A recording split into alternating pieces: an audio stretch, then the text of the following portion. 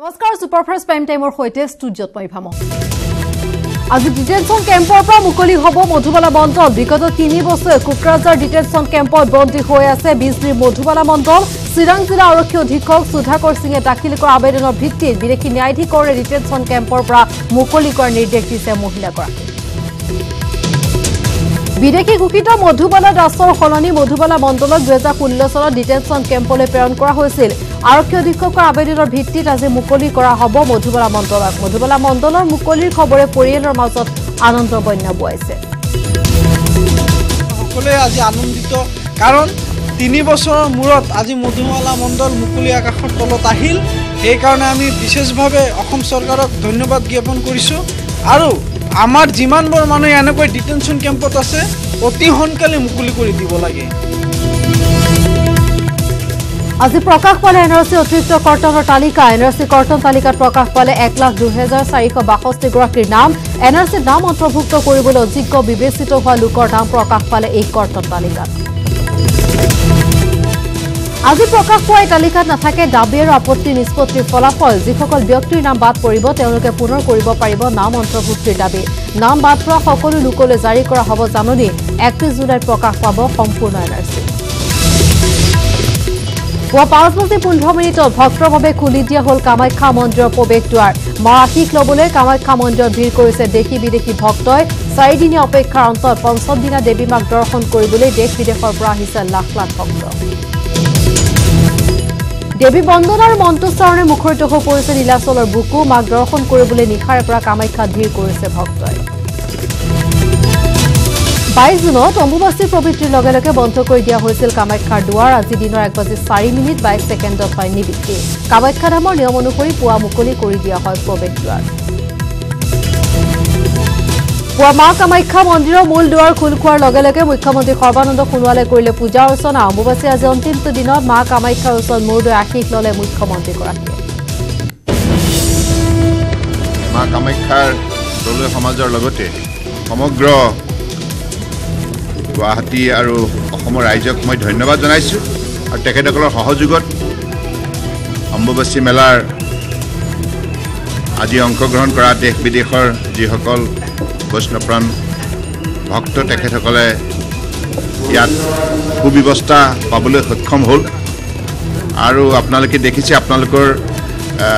চেনেলৰ যোগেদি বাহিৰৰ পৰা যিসকল ইয়ালৈ আহিছে তেখেতসকলে সকলোৱে এইবাৰ অম্বুবাচী মেলাত যিখিনি ব্যৱস্থাপনাৰ ক্ষেত্ৰত তেখেতসকলে অত্যন্ত আনন্দ ব্যক্ত কৰিছে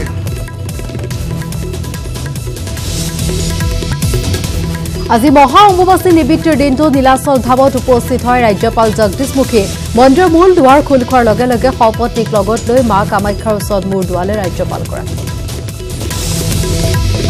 মহা অম্বুবাচীৰ নিমিত্তৰ পূৰ্বে পুৱা কামাখ্যাত উপস্থিত হয় বিত্তমন্ত্ৰী হিমন্ত বিশ্ব শৰ্মা নিমিত্তিৰ সময়ৰ পূৰ্বে আজি পুৱা খোল খাই মা কামাখ্যা মন্দিৰৰ মূল দুৱাৰ সপৰিয়ালক লগত লৈ পুৱা মা কামাখ্যাৰ শ্ৰীচৰণত পূজা অৰ্চনা আগবঢ়ালে বিত্তমন্ত্ৰীগৰাকীয়ে কামাখ্যালৈকে যিটো ৰাস্তা দি উঠি আহোঁ সেইটো মাৰ মন্দিৰলৈকে উঠি অহা এটাই ৰাস্তা এতিয়া আমি পাণ্ডুৰ ফালৰ পৰা গাড়ী দি মাৰ মন্দিৰলৈকে উঠি আহিব পৰা এটা ৰাস্তাৰ নিৰ্মাণৰ কাম আমি হাতত লৈছোঁ প্ৰায় 50% সম্পূৰ্ণ হৈছে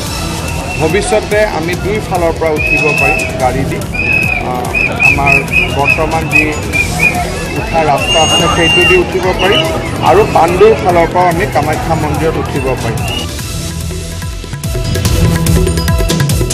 মহা অম্বুবাচীৰ নিমিত্তৰ দিনটোত পুৱা মা কামাখ্যা মন্দিৰত উপস্থিত হয় ভিআইপি ভিভিআইপি মা কামাখ্যা আশীষ বিচাৰি পোৱা নীলাচল ধামত উপস্থিত নগৰ প্ৰাক্তন ৰেল ৰাজ্যমন্ত্ৰী ৰাজেন গোহাঁই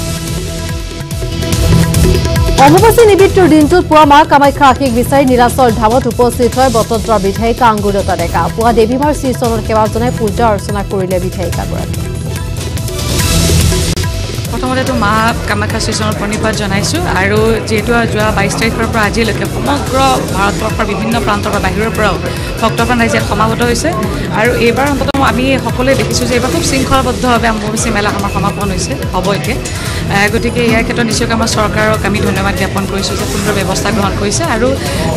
অনাগত দিনত আমি যাতে আৰু শক্তি পাওঁ বিশেষকৈ আমাৰ মহিলাসকলে মা কামাখ্যা আৰু শক্তি দিয়ক যাতে অশুভ শক্তিবিলাক আমাৰ ধ্বংস কৰাৰ ক্ষেত্ৰত আমি যাতে আৰু আগভাগ ল'ব পাৰোঁ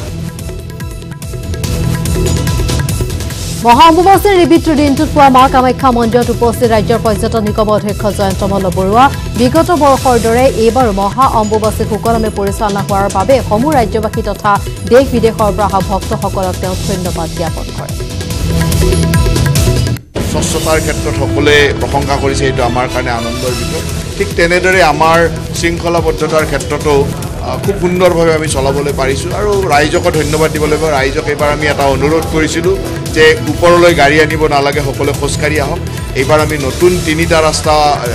মানে পৌৰাণিক ৰাস্তাকেইটা ডেভেলপ কৰি ওলাইছিলোঁ আৰু ৰাইজৰ বিপুল সঁহাৰি আমাক আনন্দিত কৰিছে যে এইবাৰ ৰাইজ গোটেইকেইটা ৰাস্তাৰে খোজকাঢ়ি আহিছে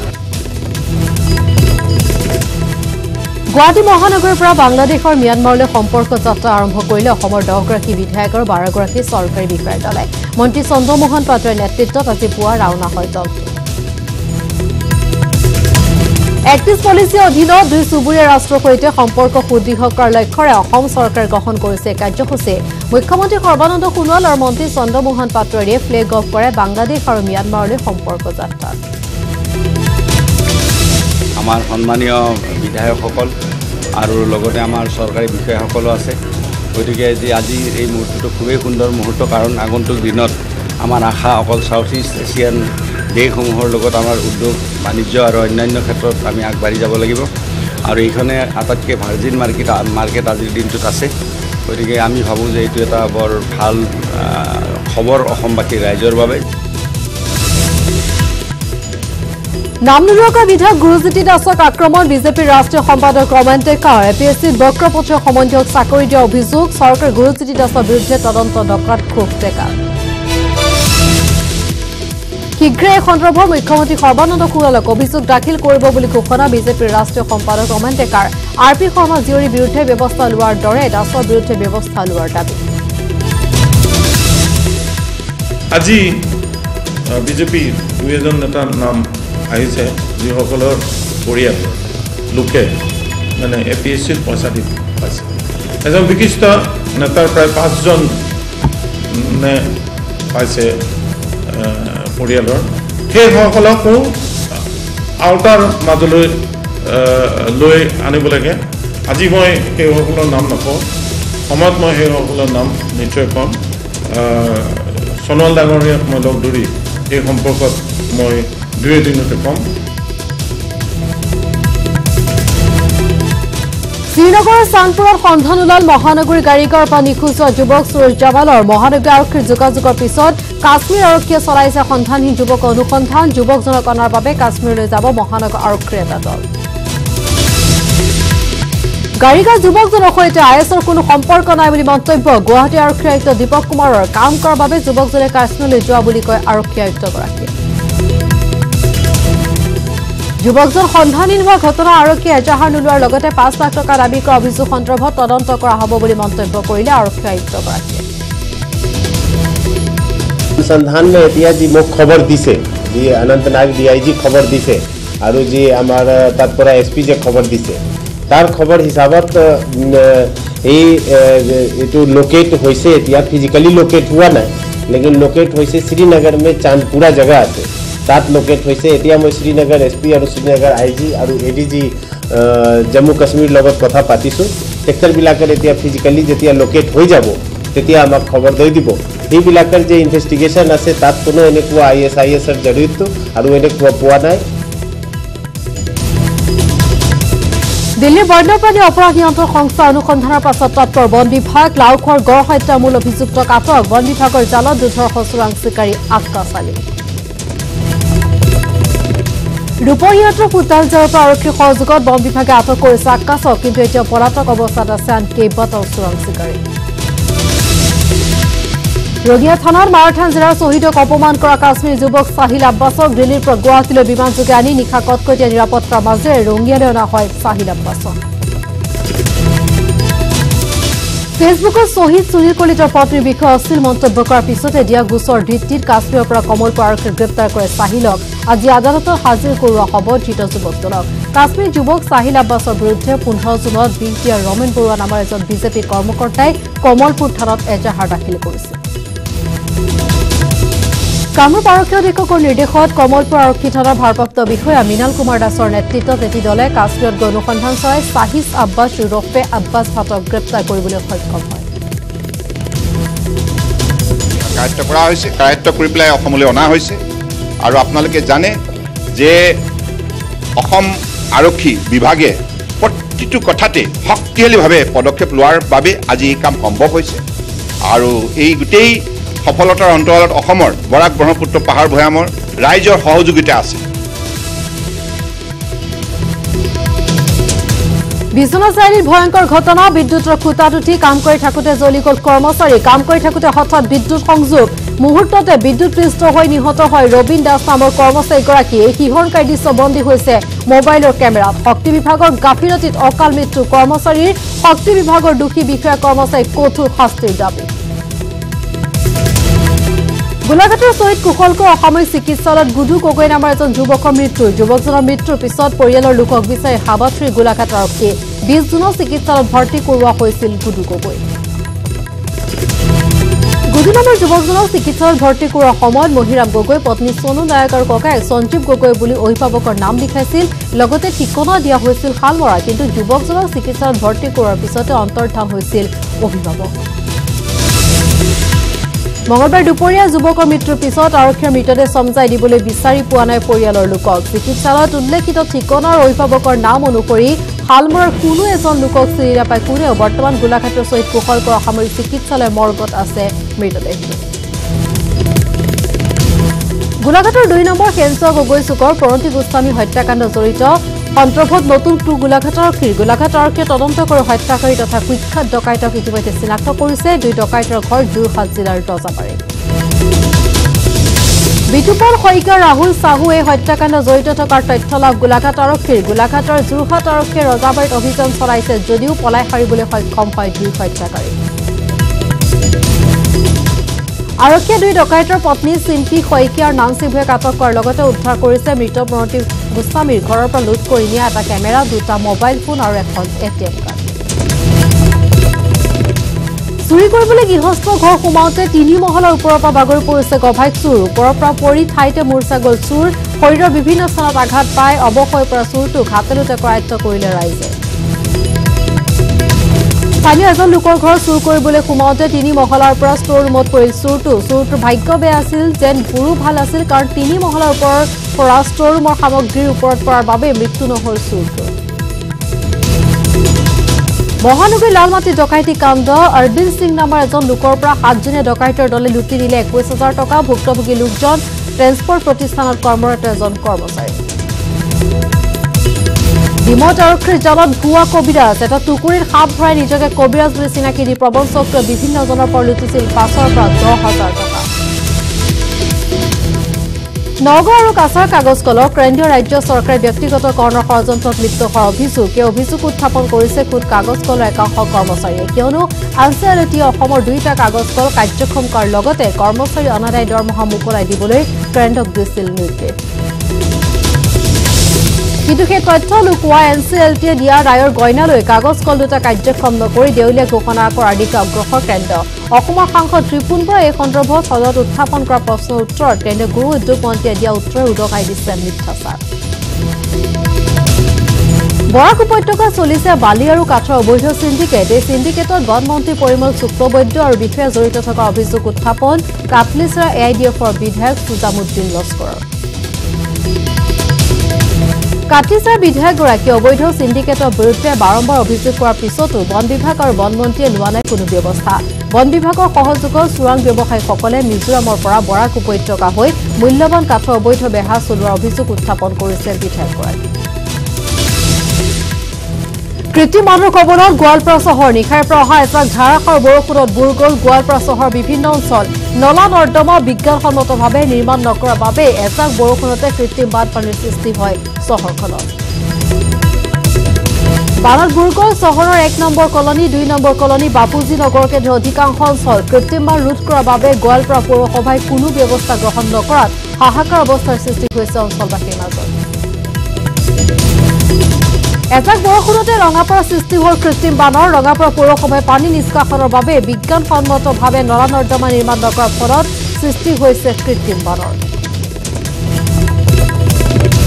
ৰঙাপাৰা চহৰৰ গোপীনাথ বৰদলৈ পথ গুৰুদ্বাৰ ব্যৱসায় প্ৰতিষ্ঠানকে ধৰি একাংশ লোকৰ বাসগৃহৰ ভিতৰত প্ৰৱেশ কৰে পানী পুৱা এজাক ধাৰাসাৰ বৰষুণত ডুবিল কৰিমগঞ্জ পথ বিদ্যালয় দোকান ঘৰত পানী সোমোৱাত হাহাকাৰ পৰিস্থিতিৰ সৃষ্টি শোণিতপুৰ জিলাৰ ঢেকিয়াজুলিৰ মাছ ৰৌমাৰীত বজ্ৰপাত পৰি দুগৰাকী মহিলা আহত বজ্ৰপাত পৰি গুৰুতৰভাৱে আঘাতপ্ৰাপ্ত হোৱা মাইনুৰ ভূমিজ আৰু জোহৰা বেগম নামৰ মহিলা দুগৰাকীক ঢেকিয়াজুলিৰ মনবৰনাথ সামূহিক চিকিৎসালয়ত ভৰ্তি কৰোৱা হৈছে গোলকগঞ্জত বজ্ৰ পৰি এজন লোকৰ মৃত্যু নিশা গংগাধৰ নদীৰ কুমাৰগঞ্জ ঘাট পাৰাপাৰ হওঁতে নাৱত বজ্ৰ পৰি এজন লোক থিতাতে নিহত হোৱাৰ লগতে আহত আন এজন লোক পূজাত অব্যাহত হাতী মানুহৰ সংঘাত নিশা হলে খাদ্যৰ সন্ধানত জনাঞ্চলৰ পৰা ওলাই অহা হাতীৰ জাকে নিতৌ ইখনৰ পিছত সিখন গাঁৱত প্ৰৱেশ কৰি চলাই তাণ্ডৱ বন বিভাগৰ নিষ্ক্ৰিয় ভূমিকাৰ বাবে নিশা হলে দীঘলবাৰী গাঁৱত প্ৰৱেশ কৰে হাতীৰ জাক অঞ্চলটোত হাতীৰ জাকটোৱে এটা পকী গৃহ ভঁৰালসহ মুঠ 3টা বাসগৃহ ভাঙি তছনছ কৰি পেলায় দুধনৈ ৰংজুলিত বন্য হস্তীৰ উপদ্ৰৱ দীৰ্ঘদিন ধৰি ৰংজুলিৰ বিভিন্ন অঞ্চলত 25ৰ পৰা 30জনীয়া হাতীৰ জাকে চলাইছে ত্ৰাস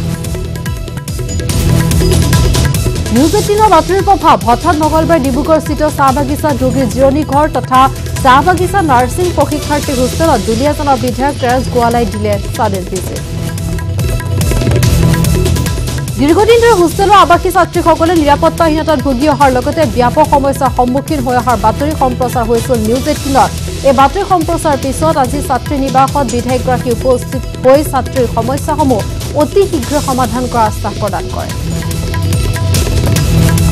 একাংশ সুৰামত্ত লোকে ছাত্ৰী নিবাসটো চলোৱা উদ্ভণ্ডালিৰ বিষয়ে অৱগত হোৱাৰ পিছত বিধায়কগৰাকীয়ে নিৰ্মীয়মান হোষ্টেলৰ ভৱনৰ দায়িত্বত থকা হাউচিং বোৰ্ডৰ বিষয়ে আমোলাক দিয়ে ধমক হোষ্টেলৰ আশে পাশে গঢ় লৈ উঠা অবৈধ চুলাই মদৰ ঘাটি উচ্ছেদ কৰাৰ নিৰ্দেশ দিয়ে স্থানীয় আৰক্ষী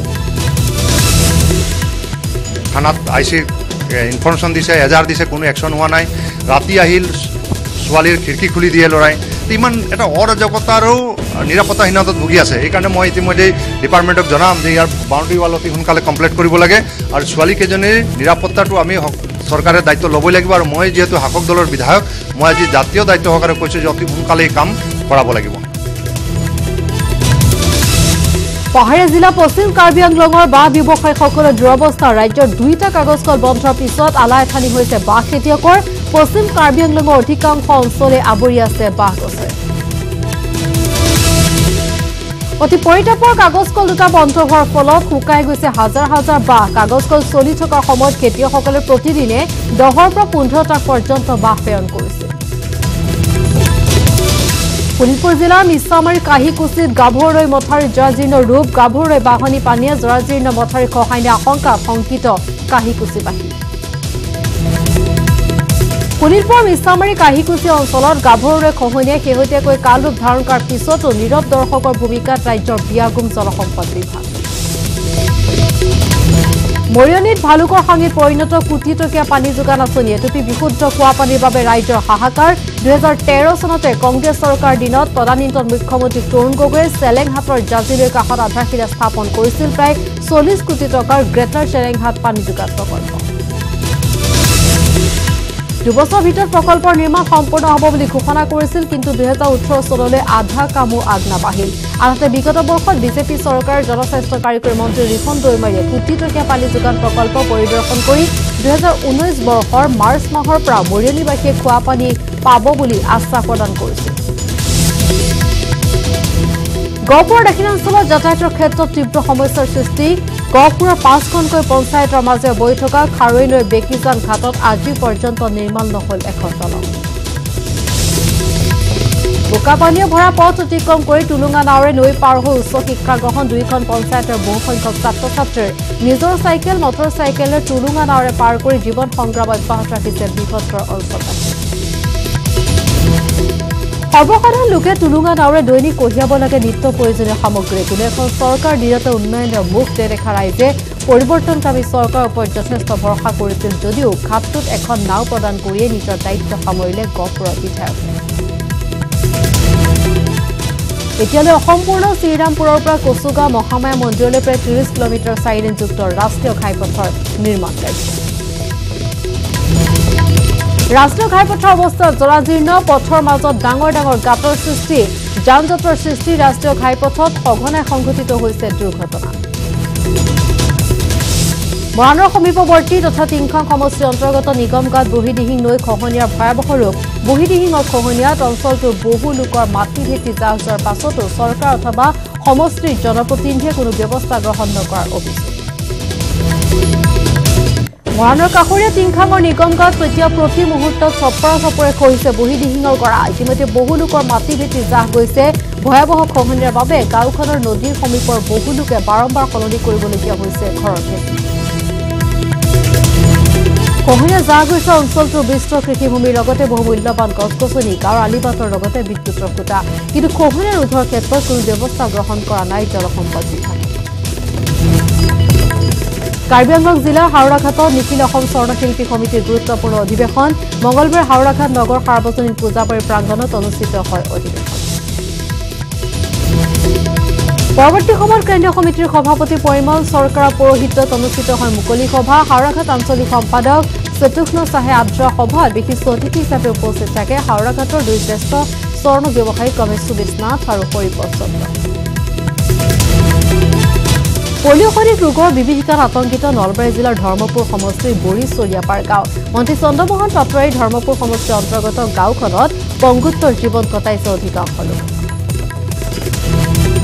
বৰিচৰিয়াপাৰ গাঁৱত বাস কৰা প্ৰায় 400 পৰিয়ালৰ অধিকাংশ পৰিয়ালৰ ঘৰতে পলিঅ'সদৃশ ৰোগত আক্ৰান্ত হৈ শিশুৰ পৰা বৃদ্ধলৈ পংগু আনকি গৰ্ভৱতী মহিলাসকলে জন্ম দিছে পংগু সন্তান বিশুদ্ধ খোৱাপানীৰ অভাৱত এনেধৰণৰ ৰোগত আক্ৰান্ত গাঁৱৰ লোক মন্ত্ৰী চন্দ্ৰমোহন পাটোৱাৰীৰ সমষ্টিত এনে ঘটনা সংঘটিত হৈছে যদিও আজিলৈকে কোনো ব্যৱস্থা লোৱা নাই বিভাগীয় কৰ্তৃপক্ষই নগৰ হাতীচুঙত আন্তৰ্জাতিক ড্ৰাগছ বিৰোধী দিৱস পালন জাতীয় আৰক্ষী থানা আৰু গাঁওৰক্ষী বাহিনীৰ উদ্যোগত জনসাধাৰণৰ মাজত সজাগতা অনাৰ উদ্দেশ্যে হাতীচুং মহাবিদ্যালয় ড্ৰাগছৰ বিৰুদ্ধে সজাগতামূলক সভা পাহৰি গৰ্ভত ভ্ৰাম্যমান নাট্য জগতৰ নৃত্য পৰিচালক মুছলপুৰ কৃষ্ণ দাস 38টা বছৰে ভ্ৰাম্যমানৰ লগত জড়িত থাকি বিভিন্ন প্ৰযোজক অভিনেতাৰ প্ৰশংসা বুটলিবলৈ সক্ষম হোৱা কৃষ্ণ দাসৰ এতিয়া পানীত হাঁহ নচৰা অৱস্থা হিতেশ্বৰ শইকীয়াৰ শাসনকালতে এটা ঘৰ লাভ কৰাৰ বিপৰীতে চৰকাৰৰ কোনো এখন আঁচনিয়ে ঢুকি নাপালে নৃত্যশিল্পীগৰাকী তিনপাতৰ এটা জুপুৰিতে পত্নী আৰু সন্তানৰ সৈতে দিন হাজিৰা কৰি বসবাস কৰিছে 73 বছৰীয়া কৃষ্ণ দাস মহানগৰ হাতীগাঁৱৰ নদবমা টাই আহোমসকলৰ ৰিক্ষং মৌথ অনুষ্ঠান অনুষ্ঠিত অনুষ্ঠান পূৰ্বৰ তথ্য অনুসৰি কোন অপায় অমংগল নহবৰ বাবে প্ৰতি বছৰে পূজা ভাগ কৰি আহিছে টাই আহোম লোকসকল গুৱাহাটী কমাৰ্চ কলেজৰ প্ৰাক্তন অধ্যক্ষ তথা প্ৰাক্তন ৰাজ্য ক্ৰিকেটাৰ উমেশ শৰ্মাৰ মৃত্যু বাৰ্ধক্যজনিত কাৰণত উমেশ শৰ্মাৰ মৃত্যু ঘটিছে মৃত্যুৰ সময়ত তেওঁৰ বয়স 79 বছৰ কাৰ্বি আংলং জিলাৰ হাওৰাঘাটৰ পূব দিখাৰু গাঁৱত জীয়ৰী বোৱাৰীৰ মাজত অনুষ্ঠিত বিভিন্ন ক্ৰীড়া প্ৰতিযোগিতা দীৰ্ঘদিনীয়া পৰম্পৰা অক্ষুণ্ণ ৰাখি প্ৰতি বছৰ এইবাৰো পৰম্পৰাগতভাৱে মহা অম্বুবাচী উপলক্ষে মহিলাৰ মাজত বিভিন্ন ক্ৰীড়া প্ৰতিযোগিতা ভাৰতীয় মহিলা হকী দলৰ নিৰ্ভৰযোগ্য খেলুৱৈ লাৰী মুছলিমক বিজয়ত উপস্থিত হোৱাৰ পিছত উষ্ম আদৰণি 19 বছৰীয়া এগৰাকী নিযুত জীয়ৰীয়ে ভাৰতীয় দলক বিজয় কৰোৱাৰ বাবে উপস্থিত থাকিব পৰা নাছিল পিতৃৰ অন্ত্যেষ্টিক্ৰিয়া জাপানত অনুষ্ঠিত FIH ওমেন সিৰিজৰ ফাইনেল খেলৰ পূৰ্বে লালৰিম সিয়ামে পিতৃবিয়োগ ঘটিছিল পিতৃবিয়োগৰ খবৰ পাই সাহসী লালৰিম সিয়ামে বিচলিত নহৈ ভাৰতীয় দলৰ বিজয়ৰ বাবে নামিছিল খেলপথাৰ তৃতীয় অন্ত্যেষ্টিক্ৰিয়াত উপস্থিত থকাৰ বিপৰীতে ভাৰতৰ দলক বিজয় কৰাই পিতৃৰ সপোন সাৰ্থক কৰিব বিচাৰে বুলি মন্তব্য কৰিছিল লালৰিম সিয়ামে হিৰোছিমাত ভাৰতীয় মহিলা হকী দলটো বিজয়ী হোৱাৰ বাবে টকিঅ' অলিম্পিকলৈ যোগ্যতা অৰ্জন মিজোৰামৰ এগৰাকী জীয়ৰীয়ে মঙলবাৰে আইজলৰ লেংপুই বিমানবন্দৰত উপস্থিত হোৱাৰ পিছত ৰাজ্যখনৰ হকী এছ'চিয়েশ্যন ৰাজনৈতিক নেতাকে ধৰি সকলো স্তৰ ৰাইজে জনাই উষ্ম আদৰণি প্ৰচণ্ড গৰমৰ পৰা পৰিত্ৰাণ পাবৰ বাবে বোকাখাটৰ কাকগোখালি থানৰ সমীপত বান্ধৰ জলকেলি বিপলু পথৰ দাঁতিৰ কাকজান নামৰ সৰু নৈত দেখিবলৈ পোৱা গ'ল জলকেলি দিল্লীত আন্তঃৰাষ্ট্ৰীয় বিশ্ব ড্ৰাগছ বিৰোধী দিৱস পুৱা দিল্লীৰ জৱাহৰলাল নেহৰু ষ্টেডিয়ামত ড্ৰাগছ বিৰোধী দিৱস উপলক্ষে উলিওৱা হয় সজাগতামূলক ৰেলী কেন্দ্ৰীয় চৰকাৰে লোকসভাত চলি থকা 119টা চৰকাৰী কোম্পানী বন্ধ কৰাৰ নিৰ্দেশ ইয়াৰ ভিতৰত এছএমটি হিন্দুস্তান কেবলছ আৰু ইণ্ডিয়ান ড্ৰাগছ অৰ্ডাৰ বৃহৎ কোম্পানী আছে জৰ্জিয়াৰ ৰাজপথত প্লাষ্টিকৰ মোনাৰ ভিতৰত নৱজাতক উদ্ধাৰ প্ৰাসান হৃদয় মাতৃয়ে ৰাজপথৰ সমীপত পেলাই থৈ গ'ল নৱজাতক পিছত জৰ্জিয়া আৰক্ষীয়ে দেৱশিশুটোক উদ্ধাৰ কৰি চিকিৎসালয়ত ভৰ্তি কৰে মালয়েছিয়াৰ কুলালামপুৰৰ সহস্ৰাধিক বিলুপ্ত প্ৰজাতিৰ কাছ জব্দ মালয়েছিয়া আৰক্ষী অভিযান চলাই চোৰাং চিকাৰী দলৰ পৰা জব্দ কৰিছে বৃহৎ সংখ্যক বিলুপ্ত প্ৰজাতিৰ কাছ অষ্ট্ৰেলিয়াত দিনক দিনে বৃদ্ধি পাইছে গৰমৰ প্ৰকোপ গ্ৰীষ্মৰ প্ৰকোপৰ পৰা চিৰিয়াখানাৰ জীৱ জন্তুক পৰিত্ৰাণ দিবৰ বাবে গ্ৰহণ কৰা হয় বিশেষ ব্যৱস্থা জীৱ জন্তুক জলকেলিৰ বাবে অহৰহ দিয়া হৈছে পানী